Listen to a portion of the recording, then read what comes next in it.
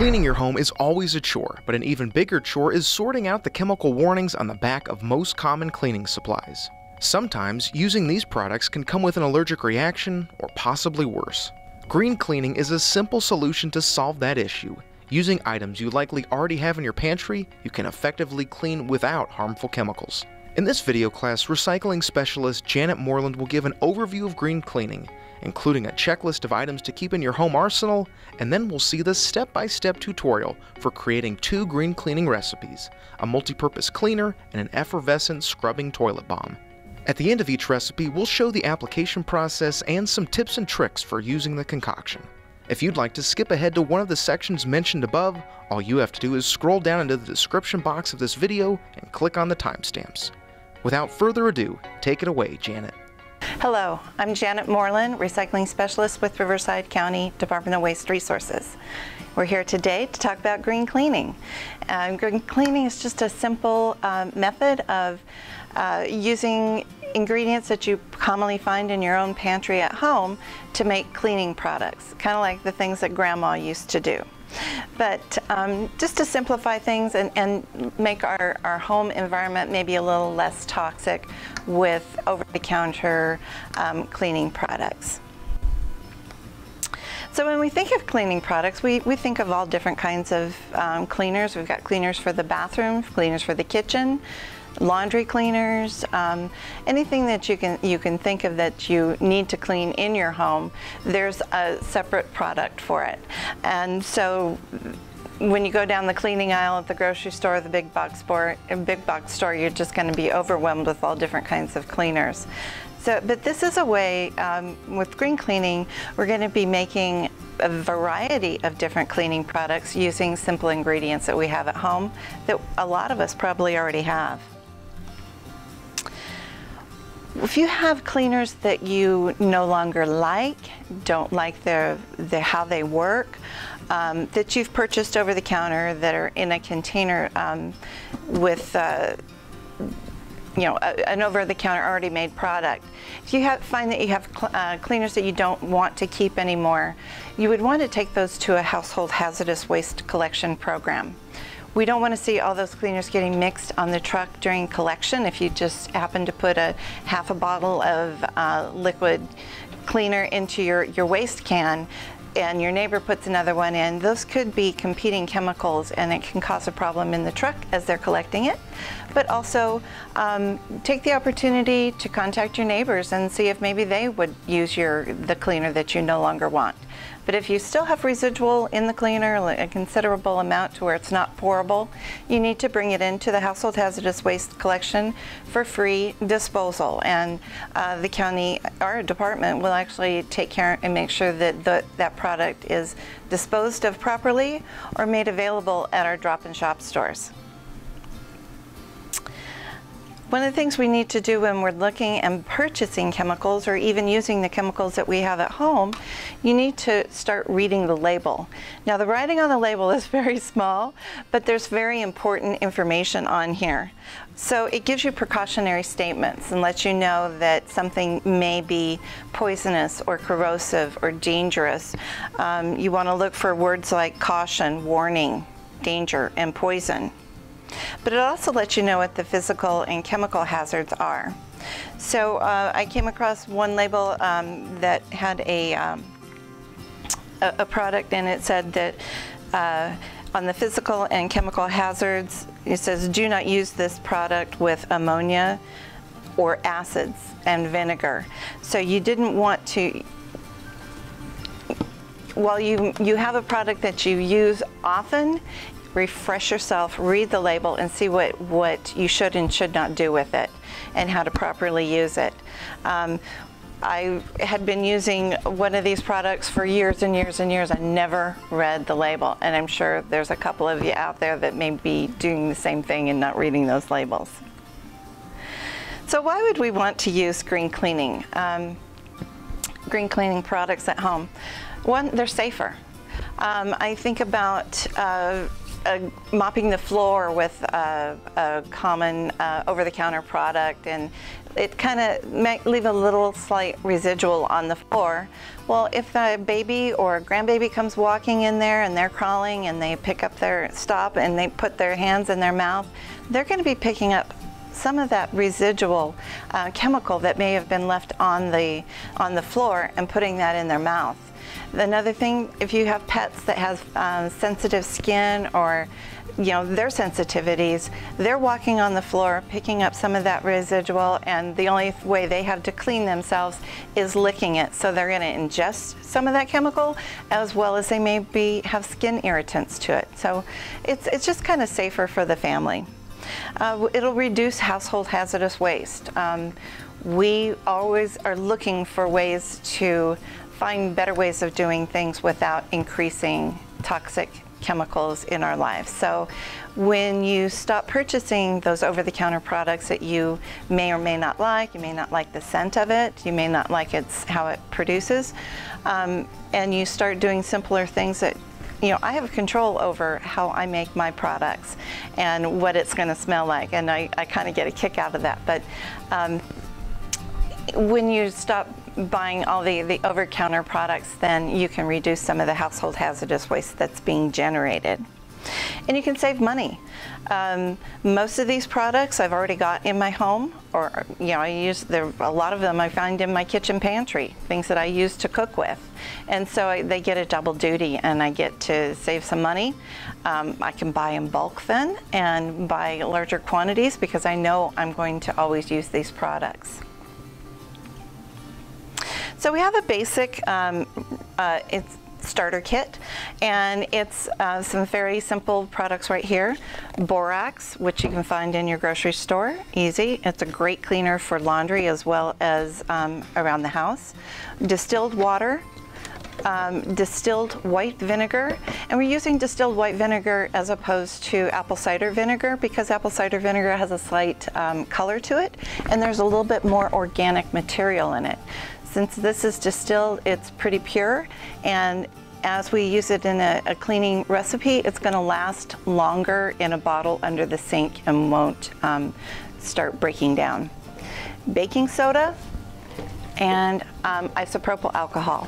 So these are all really good. The isopropyl alcohol will help you with disinfecting, which now that we live through virus situations, sometimes we want to step up our cleaning a little bit and using something a little bit more antiseptic to kill some of the germs that friends and family may bring over.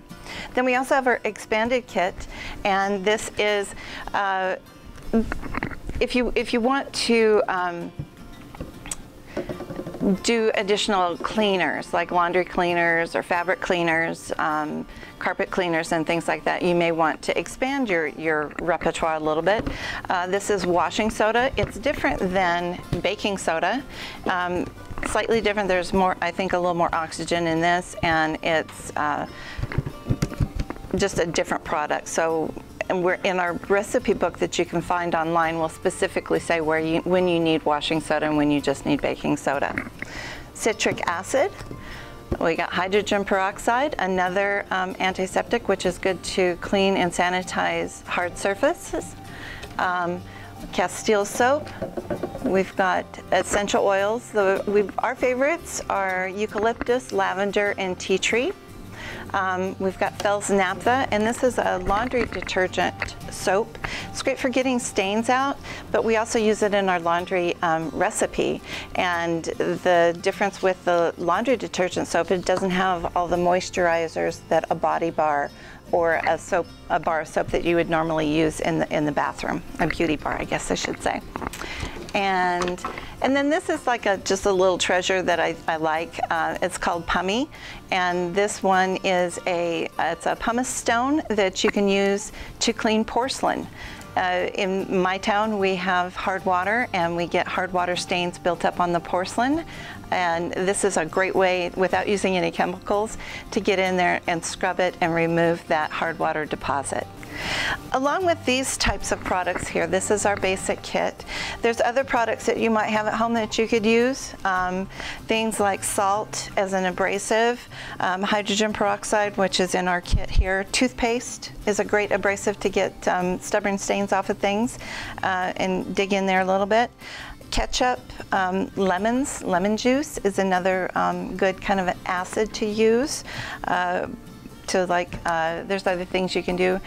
To find recipes on how to use all of these other different types of ingredients that we don't have in our recipe book, you can go online, just go on the World Wide Web and do a DIY brass cleaner or copper polish, and it'll give you a number of different recipes that you could use. But we wanted to start off with the basics. We wanted to make this program easy so that anybody could probably go into their pantry right now and get started making a new recipe. The first recipe we're going to do today is real simple. This is an all-purpose cleaner. It's great to clean almost anything, mostly hard surfaces like countertops, formica and tile. Stainless steel surfaces. You can use this to clean out the inside of your refrigerator. You can use it for a lot of different things. I will caution you that for the natural stone surfaces like granite and marble, we do have a separate recipe in our recipe book for natural stone surfaces. But for the most part, this vinegar type product is going to be great. So you're going to mix it and put it in a spray bottle. I've already marked this to be an all-purpose cleaner. What you'll find when you start switching to all-purpose cleaners, it doesn't have all the fancy blue dyes and red dyes and orange dyes in it. So we're gonna be a little bit of a purist here and just do things, but you do need to label it. And I think if you mark it before you get started, that's the easiest thing to do. So it's 1 cup of distilled white vinegar. And again, this is distilled, so it's clean and pure. It doesn't have any biological ingredients that are going to break down like a apple cider vinegar or other type of vinegars that you might have. And we'll add that to our spray bottle. That's 1 cup of vinegar. And 1 cup of distilled water. And the difference between using tap water and distilled water, again, is the organic, what we'd kind of say is little impurities. With distilled water, you get a pure water that's clean, and it's not going to start building up algae and things like that on long term. So there's, if you want to use tap water, use smaller quantities. So instead of doing 1 cup of vinegar and 1 cup of water, you could decrease that and use a ½ cup of vinegar and a ½ cup of water. But for our purposes, we wanted to use the distilled water because it is so much nicer and cleaner. And we'll put that in here.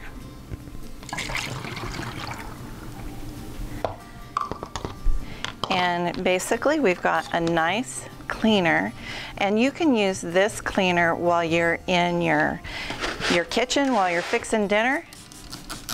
You can still clean your counters. I don't think you do that with some of those over-the-counter cleaners, but it's nice. This is stuff that you'd already put in your salad. If you want to change it a little bit, it's easy enough. Remember those essential oils that we talked about before? You can always pick up some of the essential oils, give it just a little bit different scent. And I change mine with the holidays. Like during Christmas, I'll use peppermint. In the summer, I'll use lemon. But you can always splash 15 or so drops of essential oils in here, and that'll give you a nice fresh scent too. Just a little something different. Essential oils are also great to help you breathe a little bit better. So you can go around, this disguises the vinegar smell a little bit, and you can inhale the lovely scent of this distilled cleaner and the essential oils. As the name implies, this all-purpose spray has many applications. It's not only perfect for the kitchen countertop, but the cutting board as well. It's also fine for fabrics and spot cleaning. One note, you'll want to avoid using this spray on marble or other types of stone. High-end wood furniture isn't recommended for this spray either. Alternative recipes for those surfaces can be found at the link in the description box of this video. I have a garden at home. I like to grow herbs, and a lot of times I will change the scent of my distilled vinegar. So it's simple to do. I saved a jar, a glass jar. You want to have a glass jar with a nice sealing lid on it. And I labeled it before I started. So this one I used my rosemary. So I cut fresh rosemary from the garden, stuffed it in the jar, and then filled it to the top with my distilled white vinegar. And I'm going to leave this on the counter for 2 weeks to 30 days. And as it's doing that, the rosemary is going to let some of its essential oils out and scent this vinegar. It's going to be slightly changing color, but it's not enough to really damage anything in your house, and especially when you get it diluted with the water. But it does make a nice change to smelling vinegar all the time while you're cleaning.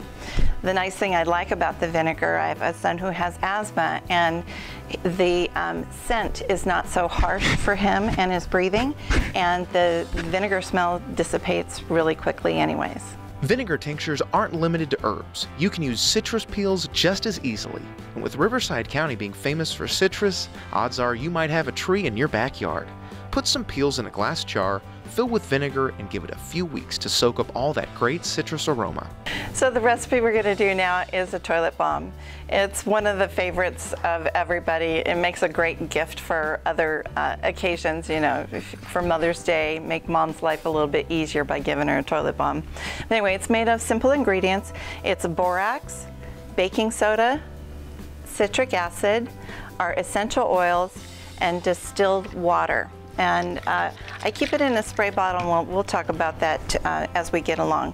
So when you look in your recipe book, you'll find the recipe for this simple little cleaning product.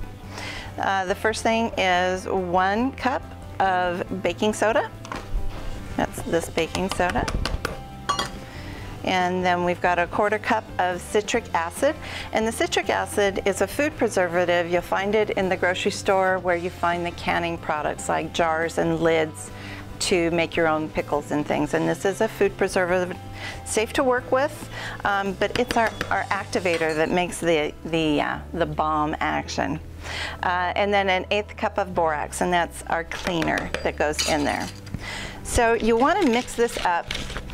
Work out any lumps or bumps that you might have. A lot of times just the moisture in the air with all these dry ingredients can get them to clump together. And then we've got our essential oils. Today I'm going to use tea tree and lavender. And we're going to use, the recipe calls for 30 drops, so since I like to change up the recipe a little bit with my oils, I'll do 15 drops of tea tree and 15 drops of lavender.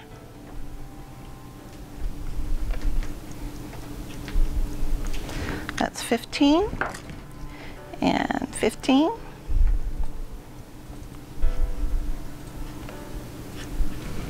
And you'll notice that we're not adding the oil. I'm going to give this a stir and mix in those essential oils. With this recipe, because it is an effervescent type of toilet balm finished product, you want to be careful about how you're adding in your moisture. So every time I've added something with the essential oils, I want to give it a quick stir. And when I'm adding in the water, this is the distilled water. I put it in a spray bottle and I've got it on a light spray. I'm going to mix that in as I go along. And we're looking at mixing this to the consistency of moist sand, and just to the point where it starts to come together and hold. And I can feel it starting to thicken up a little bit now. But occasionally I'll reach in and it's still not to the point yet. A couple more sprays. I wish you had smell-o-vision so you could smell this. It smells wonderful. So it's now to the point where it's starting to just hold together. So it has a moisture feel to it, but it's ready to mold. And we like to do things with, we always like to reuse items. So we've got an egg tray, and it's got kind of a nice little star-shaped image on the bottom of it. And before I get started, I want to show you, these are toilet bombs that we had made previously. They're hard, and they'll have that nice little shape on the bottom. So I want to pop a couple of those out, and then we'll get busy putting this in the new mixture in. And so it's real important that when you're doing this, you put your ingredient in and then press it down firmly so it picks up that image on the bottom. And you can continue to fill these up, and you'll want to keep these in your house on a countertop somewhere overnight, and they'll dry to this consistency. And with, again, this simple little mold, these pop out really easily, and you can fancy them up and then put them together. They make a nice gift, and they're great to have on your bathroom counter. The application for this recipe couldn't be easier. Just drop it in your toilet bowl or toilet tank and watch it go to work. You can wait a few moments or hours and flush, or give it a scrub with a toilet brush. Either way, it's an easy way to keep your toilet clean. On top of our green cleaning recipes, we've also developed a similar set of recipes for the garden. Homemade products to deter weeds and pests without all the dangerous chemicals that come in so many commercial items. A PDF of the green gardening recipes is located on our website. Additionally, our green gardening class has also been made into a full video class similar to the one you're watching right now. All you have to do to check out that class is to click on the link in the upper right-hand corner. Everything from homemade pest prevention sprays to chemical-free weed killer is covered in the class. So if green cleaning is not your bag and you still want to buy over-the-counter products, you can buy safer products. And a way to find the safer products that don't have as many chemicals that would damage the environment is to go to the EPA website. They have a program called Safer Choice, and you'll find the link to the EPA website in our description box for this program. We'd also like you to join us, if you would like, for more free classes. We've got, along with the green cleaning, there's green gardening, there's composting, vermicomposting, and many other recycling programs that it's a great way to take a little time, view it, and learn a little something to make your life and the life in Riverside County just a little bit better.